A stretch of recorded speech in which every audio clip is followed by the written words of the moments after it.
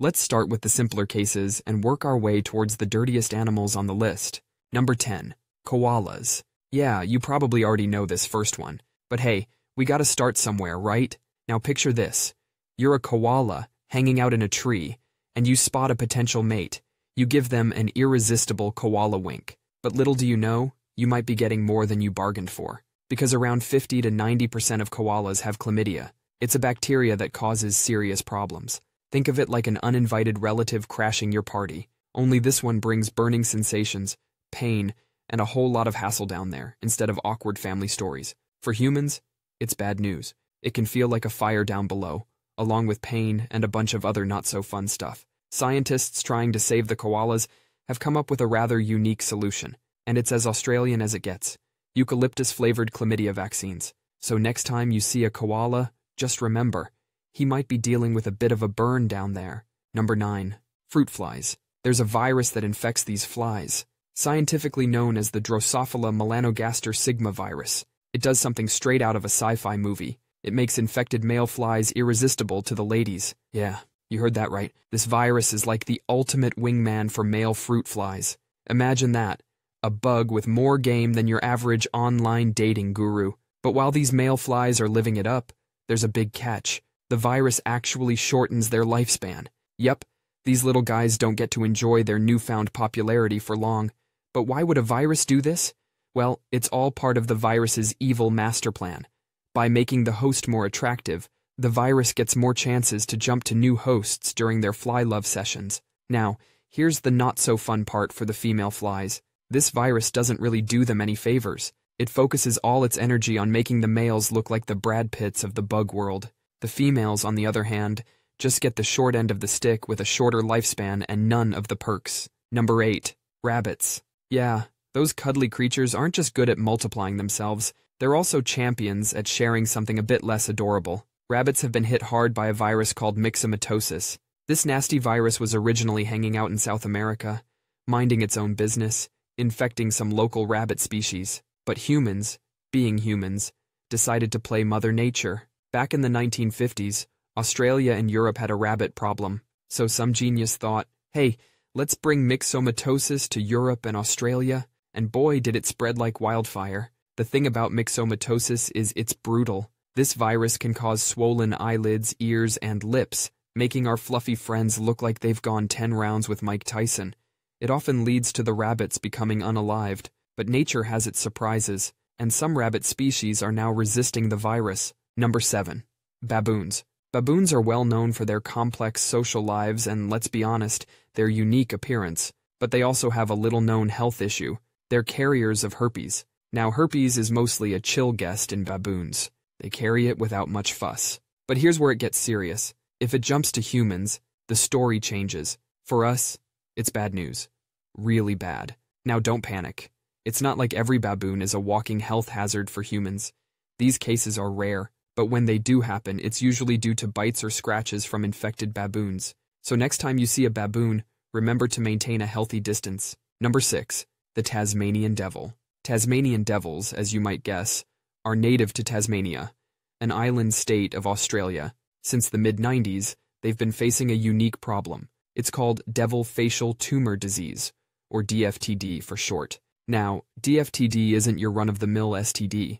It's a contagious cancer. Usually cancer isn't something you pass around like a cold, but DFTD didn't get the memo. It spreads when these little devils bite each other, which is pretty much their way of saying I like you during dinner dates. The first unfortunate devil with a face only a mother could love was spotted back in 1996. Since then, it's been a downhill journey for these guys. This disease slaps big, ugly tumors all over their faces and mouths, making eating a challenge. Imagine trying to chow down with a bunch of balloons stuck in your mouth. Not exactly a party, right? What's fascinating, and a bit horrifying, is how this disease spreads. When these devils bite each other, they actually transfer living cancer cells. These cells are ninja-level sneaky, so the devil's immune system doesn't even flag these cells as invaders. They just move in, unpack, and multiply like they own the place. The impact? Huge. We're talking a drop of over 80% in some areas. These little devils are now on the endangered list, and DFTD is the grim reaper behind it. So, next time you're feeling down about your dating life, just remember, At least you're not a Tasmanian devil with a contagious face tumor. Number 5. Chimpanzees. We share about 98% of our DNA with these guys, and it turns out we're not just alike in our love for bananas. These clever creatures can catch a bunch of different STDs. Now, here's the part that'll blow your mind. Chimps are into DIY healthcare. Scientists have caught these guys in the act of self-medication. They're picking and munching on plants with medicinal powers. And guess what? Some of these plants are the same ones we use for their medicinal benefits. And it's not a one-chimp show either. Across different chimp tribes, they've been seen doing the same thing. It's like they have their own version of WebMD, sharing health tips and tricks. This self-medication isn't limited to just eating plants either. We think they might be rubbing certain plants on their bodies too. That's right. These guys have basically invented their own version of cream for STD rashes. Genius, right? So, next time you're feeling a bit rough, maybe ask a chimp for some health tips. Number 4. Bats. Let's talk about bat white nose syndrome. And no, it's not some weird bat cocaine party. It's way weirder. So, white nose syndrome isn't technically an STD, but it spreads in a way that might make you think of one. It's a fungus, and it has a passion for cold, dark places, which makes bat caves the perfect party spot. While these little guys are trying to sleep through the winter, the fungus grows on their noses, wings, and ears.